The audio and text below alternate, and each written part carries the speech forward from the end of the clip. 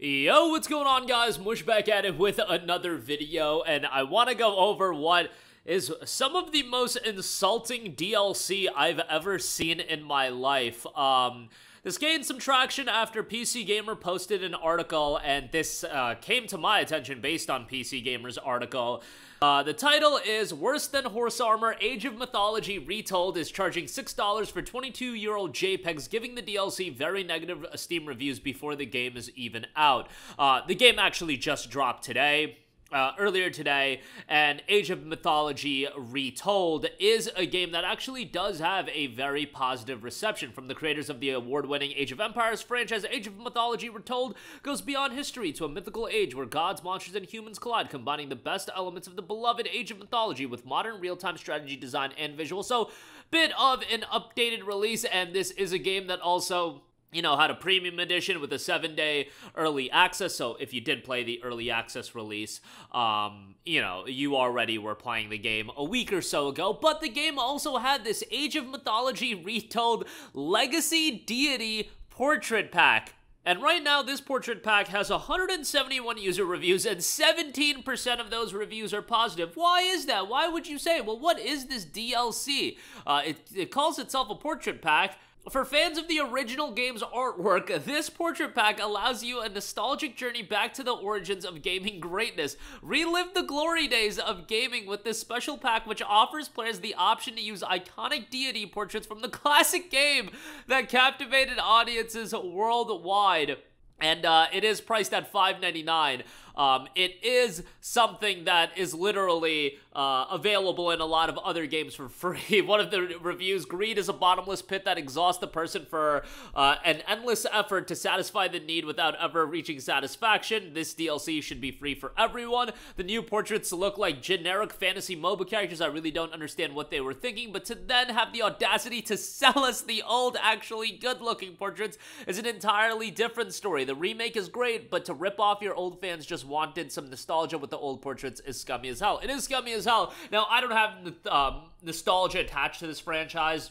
It's obviously not my cup of tea, but I could totally understand why, from a financial standpoint, being like, oh my god, let's tug at the nostalgic heartstrings and let's sell this for $5.99. I can compare it to a game that I recently played. Star Ocean Second Evolution R came out last year, which was a remake of Star Ocean 2, and they had the legacy portraits and the legacy, like, character portraits for free. Like, that was just baked into that game, and this is something that other remasters and remakes have had, where they've updated portraits and things like that, but they offer a classic mode. A lot of games offer things that offer a classic mode, and I'm sure Age of Mythology has elements to it that harken back to the original release, but at the same time, selling this DLC for $5.99 is wild. It's really just a exemplification of the gaming industry at large, because when you look at this game, not only does it have this $5.99 DLC, it's doing one of the things that I absolutely detest in gaming, the early access gimmick, where the premium edition got you the base game, up to 7 days of early access, the new gods pack, the legacy deity portrait pack was included in this premium edition. So people that got the premium edition, they did get this portrait pack. You don't get that with the standard edition. Expansion pack 1 and 2 are also included with that.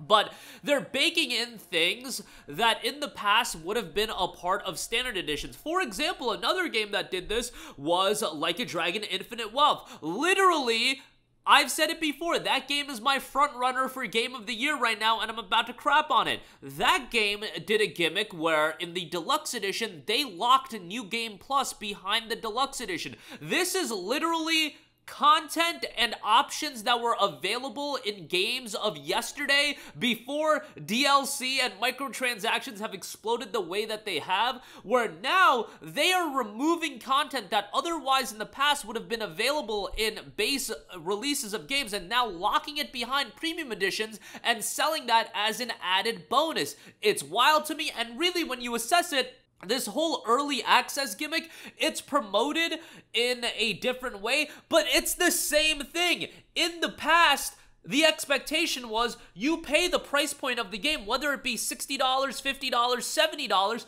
and you would get to play the game the day it came out. That was the expectation in the past. The reality now is you don't get to play the game on launch day if you only spend $60. You have to wait an added period of time. That's included for games like Warhammer Space Marine 2 and a lot of big games coming out. Star Wars Outlaws had this gimmick. Assassin's Creed Shadows had this gimmick. Guys, you ain't getting early access. Anybody with half a brain cell knows you're not getting early access. In the past, you would get to play the game when it was ready to go, when it was available. That is not the case anymore. They have taken away something that you would get in the past for free, the ability to play the game when it's released, and they've taken that and they locked it behind this deluxe edition or gold edition. This is something that's happening, and that's the same thing that's happening here. This Legacy Deity Portrait Pack, it's kind of the same thing as early access. It's something that would have been available in the past. Now it's being locked behind this gold edition. It's just promoted in a different way. The early access gimmick, that's a very, very enticing and easy thing to promote. Ain't nobody gonna find it easy to promote Legacy Portrait Packs, but that should have been in the game right out the gate. Just like a Dragon Infinite Wealth should have had New Game Plus right out the gate in the base game. And it's a conglomeration of everything. It's in a vacuum. Would I care this much about the Legacy Deity Portraits Pack? No, I wouldn't. It's not that big of a deal at the end of the day. However, this has just been building and building and accumulating as more and more content has been stripped away from base releases of game. It's not just early access. I absolutely hate this early access gimmick they're doing, but it's stuff like the Legacy Deity Portrait Pack. It's stuff like New Game Plus and Like a Dragon Infinite Wealth. And guess what? You know, I can make my videos complaining and, you know, moaning and all this kind of stuff, but these games are still gonna sell fine. They're gonna find more creative ways to promote these gold editions. In fact, that early access gimmick,